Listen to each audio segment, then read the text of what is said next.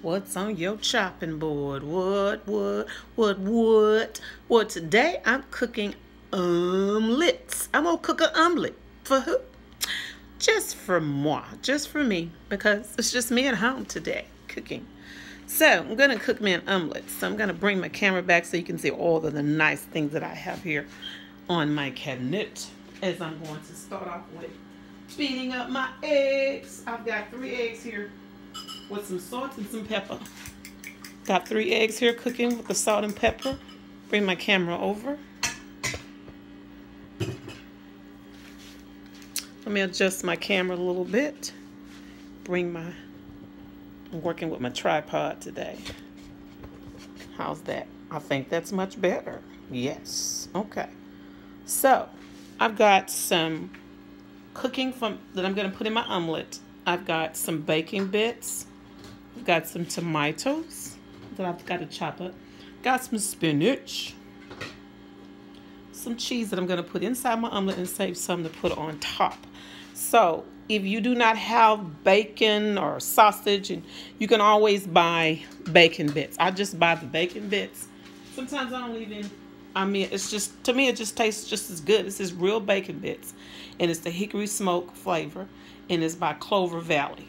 I find this at the Dollar General store, which is right by my house. I love the fact that it's right by my house. I pick it up, bring it home, and I get started on my omelet. So this is what I'm having today. I'm having an omelet. So you're going to follow me over to the stove as I prepare my omelet. But first I got to chop up some tomatoes. These are those small little cherry tomatoes that I have. So I'm going to chop those up for you. Do some more.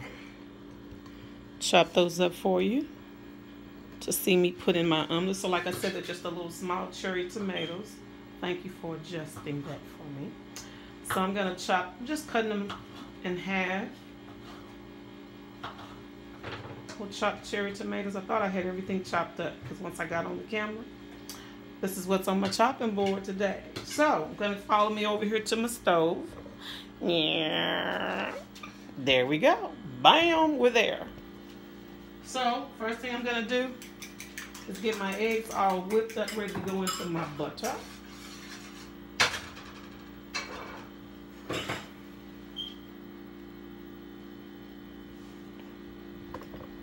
Okay.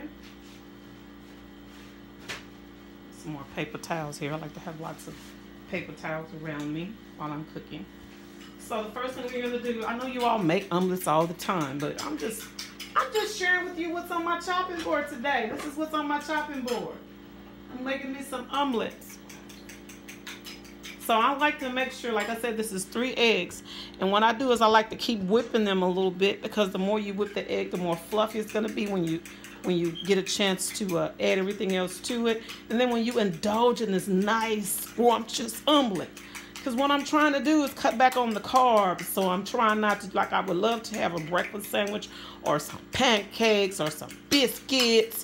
I'm trying to stay away from all of that stuff. And you know, it's calling my name, and I'm saying, no, don't call my name. Don't call my name. Don't call my name. Because I'm trying to get sexier. So I got that cooking in there. Wow. So that bam is cooking in the skillet. That's what I have cooking is the omelet mix there.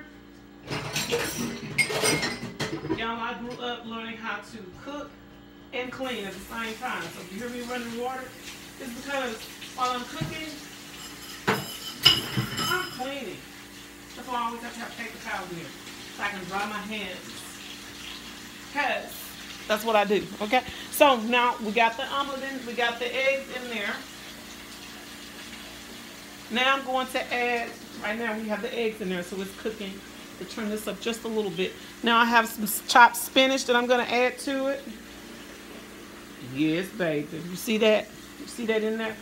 Lots of chopped spinach for me. Because y'all know, you've been watching my show long enough, you know I love spinach. I love spinach. Okay, so we got the spinach cooking in there with the eggs. Then I'm going to add my chopped tomatoes. Voila, cooking in it. And then the last thing I'm going to add is my bacon bits. Before I add my cheese, I'm going to add the bacon bits because I want everything to cook together real good.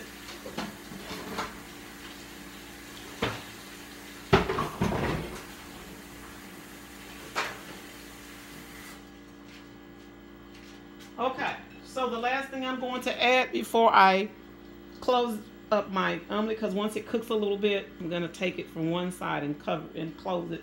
It's going to like a little half moon, I guess you would say. So I'm going to put some cheese on top, and then I'm going to save some cheese to put on, some cheese on the inside. Then I'm going to save some cheese to put on the top. Now this has got to cook to where the sides are really to where I can be able to lift it and lift the omelet from one side to another side. And once I do that, then I'm going to add my cheese on top.